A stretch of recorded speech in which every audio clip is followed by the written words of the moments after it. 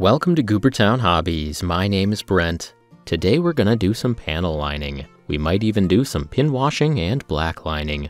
We're gonna put nice bold lines in between some armor plates to make it all look good. This has become one of my favorite techniques. It's straightforward and anyone can do it. It's basically just tracing. Line by line, we're adding contrast and definition to our models. In this video, I'm gonna show you 9 different materials that you can use for panel lining. They all work, but they each have their own look and feel.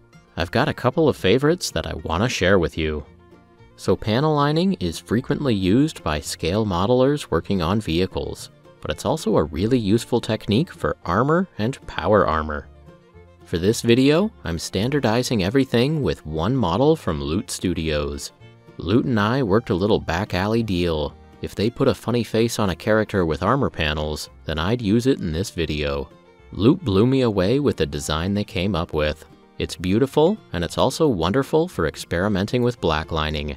If you like this model, you can download it for free from the link below. It fits with Loot's sci-fi bundle from this month.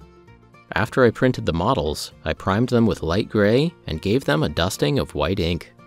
This video should also give you some ideas on how to paint a decent stormtrooper. After this was dry, I did a few light coats of gloss varnish.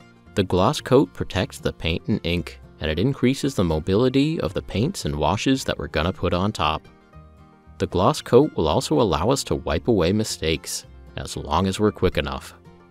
While I was prepping models, I took some that printed really well, and I gave them nice bright colors. Once we pick a favorite paint for blacklining, I'll show you how it looks on these. A few of these printed a bit wonky because it's been cold in my basement, but they're still plenty good for test models. I gave these a full day to dry, and now they're ready to run some experiments. I'll start by showing what panel lining isn't. It is not an all-over wash. This is Nuln Oil, a water-soluble wash from Games Workshop. It collects in the deepest recesses, but it also stains everything. Our whole model is now many shades darker. Maybe that's what you want, but maybe it isn't. Now let's do an enamel wash. This one is from MIG. These use organic solvents as paint thinner. The surface tension is much lower than water, so they run all over the place, especially with that glossy varnish. What's cool about these oil washes though, is that you can come back later and wipe the pigment off of regions where you don't want it. I'm just using some Q-tips and mineral spirits here to restore some of the armor plates to a bright gray. This is a cool look, but again, it might not be the look that you're going for. And now, it is time to show you the glory of panel lining. I've got 2 categories of products, oil-soluble and water-soluble. I'm starting with Tamiya Panel Line Accent Color. I'm loading up my brush, and I'm going around the model touching the grooves in the armor. This is essentially an oil wash. It has low surface tension, it moves fast, and it fills up those little channels all on its own. For most of the grooves, I only need to touch my brush a couple of times. A little bit spills over the edges, but for the most part, it goes into the deep recesses right where we want it. Again, we have the option to use mineral spirits to clean up the overspill, but it's really not a big deal. If the color on this model were darker, we probably wouldn't even notice the mistakes. Outlining the white armor gives a ton of contrast, and it looks good. This is so much cleaner and snazzier than the all-over washes. This is the joy of panel lining. Let's try the MIG panel liner now. This is also in the general family of oil washes. For all of these experiments, I'm using cheap synthetic brushes. Washes, and especially oil washes, can get up into the paintbrush ferrule, and that can damage the brush. Hence, I'm using nice cheap brushes. This MIG wash is also runny. I'm just touching it to the grooves, and it's working on autopilot. In addition to the obvious lines in the armor, this stuff works at the borders between objects, and anywhere where there's a nice right angle. This model has a ton of features that look great when they're outlined in black. Next up is homemade oil wash. This has been popular in our hobby for the past couple of years. It's a mixture of paint thinner and black oil paint. I'll drop a link to Venturella's channel as a good starting point if you're interested in learning more. The exact behavior depends on the mixing ratio, but again, we have an organic liquid that seems to have a mind of its own. Just touching the brush to a groove or a corner can deposit a nice sharp line a centimeter or more long. Most of the pigment goes where we want it, but not all. It can be hard to control, and sometimes it'll flow out over the flat areas. Often, a small amount of pigment gets deposited on the outer edge of our lines. Not a lot, but it is noticeable on this white armor. So here are the 3 figures that I used oil washes to line. The painting process for all of these was surprisingly fast and didn't require much skill. I put my trust in the wash and just tried to avoid getting too much on the flat parts. You can see they all have different levels of pigmentation, and this is really a matter of personal preference. And of course, the pigmentation for the homemade wash can be strengthened or weakened if we wanted to. Okay, let's step away from the oil and get back to some water-soluble paints and washes. First up, Nuln Oil. Despite the name, this is an aqueous wash. It's nice and thin, and I think there are some surfactants in there that make it run and penetrate a bit better than water. Even so, it doesn't jump forward to fill the grooves in the armor the way that the organic washes did. Applying this water-based wash is a much more deliberate process. I need to actually trace all of the lines. I have more control this way, but it also takes longer. Of the water-soluble products that I'm using, this is the one with the lightest pigmentation. I've been painting the ribbed under armor at the elbows and knees to help compare pigment strengths. The lighter pigmentation allows us to be subtle with some of the borders and shadows, but in general, I think I prefer using products with more pigment. Citadel also makes a line of thick washes called contrast paints. This makes clear, bold lines. I've used this for blacklining before, and it works pretty well. Now, the Venn diagram for the terms panel lining, pinwashing, and blacklining has a lot of overlap. Earlier in the video, I think we were panel lining and pinwashing when we were precisely dropping in those thin washes. But now, these bold black lines I'm putting down are starting to be a stylistic choice. This is what I think of as blacklining. Strong outlines that define the shapes on the model and look awesome, even if they don't totally make sense. I also have an early sample bottle of Army Painter Speed Paint here, and I wanted to give it a try. As expected, it's very similar to the contrast paint. The paint is going where the brush puts it. I'm tracing each line all the way down.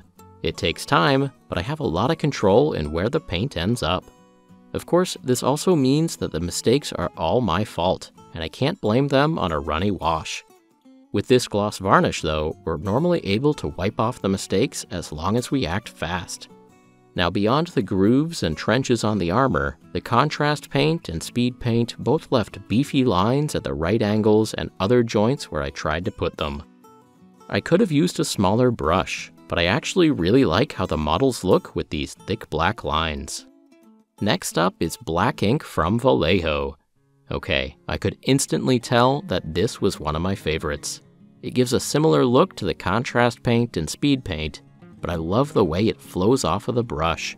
I feel like I have a ton of control with this stuff, and it looks great. I had so much fun with this black ink that I used it to blackline the red, blue, and green troopers. These colorful minis don't contrast with the black ink as much as the white armor does. The lines aren't quite as dramatic. On the flip side, all of my little mistakes are much harder to see. Again, the ink is only going where I put it, so all of the mistakes on these models are totally my fault. I've been drinking too much coffee recently, and my hands have been more shaky than normal. So if I can do this, you can do this. We're just tracing the lines and angles and boundaries that are already on the model. Now, I'm vaguely aware that there are serious art forms that are all about ink. From calligraphy to comic books, ink is good stuff. Speaking of inks and comic books, I took a break to rewatch some videos from Epic Duck Studios. Mike often paints minis with this comic book style. Lots of fun colors, and lots of bold black ink in between. This style is sweet. I'm tempted to get really into black ink one of these days. I don't own any bottles of Mike's favorite ink, but I do have some black Liquitex ink that I want to try on another test model. Normally, I use this for airbrushing shadows, but it turns out that it works quite nicely on a paintbrush too. Actually, this Liquitex ink feels even better than Vallejo ink. I am really enjoying these inks, and I'm gonna try to work with them more in the future. Okay, I had one test model left, so I decided to complete the cycle by just using some black acrylic paint. I chose Pro Acryl Black because it's relatively thin and goes on smooth. Black paint works just fine. Not bad at all. You probably already own some black paint and know how to use it, so the barrier to trying out this technique is nice and low. Alright, so here's our batch of white test models. There's some variety in how thick and bold those lines turned out, but all of these products work. It's a very different look from the all-over washes that we started the video with. The high contrast of the bright armor and those dark lines is a lot of fun, and it makes the shapes on the armor easy to read.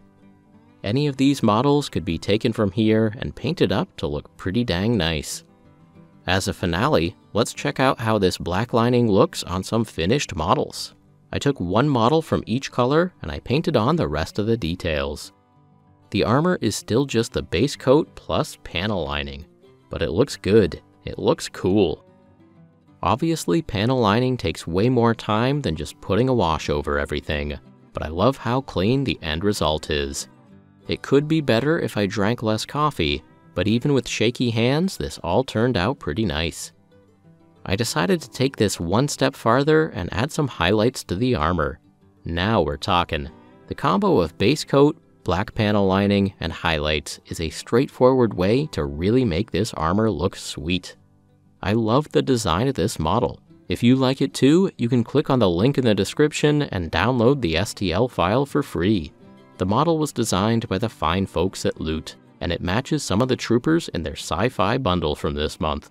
They come pre-supported at 75mm scale and 32mm scale.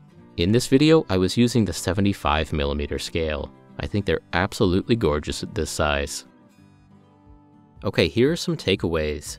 Oil washes are runny. They do a lot of the work for you, and they do it fast. They're also great on right angles and some of the tricky border areas. The trade-off with oils is that you lose some control. Also, with oils, you need to have paint thinner on hand to clean your brushes. For the water-based materials, I really like the feel of working with inks, and I love the way they look. It takes more time to trace the lines, but you also have a lot of control.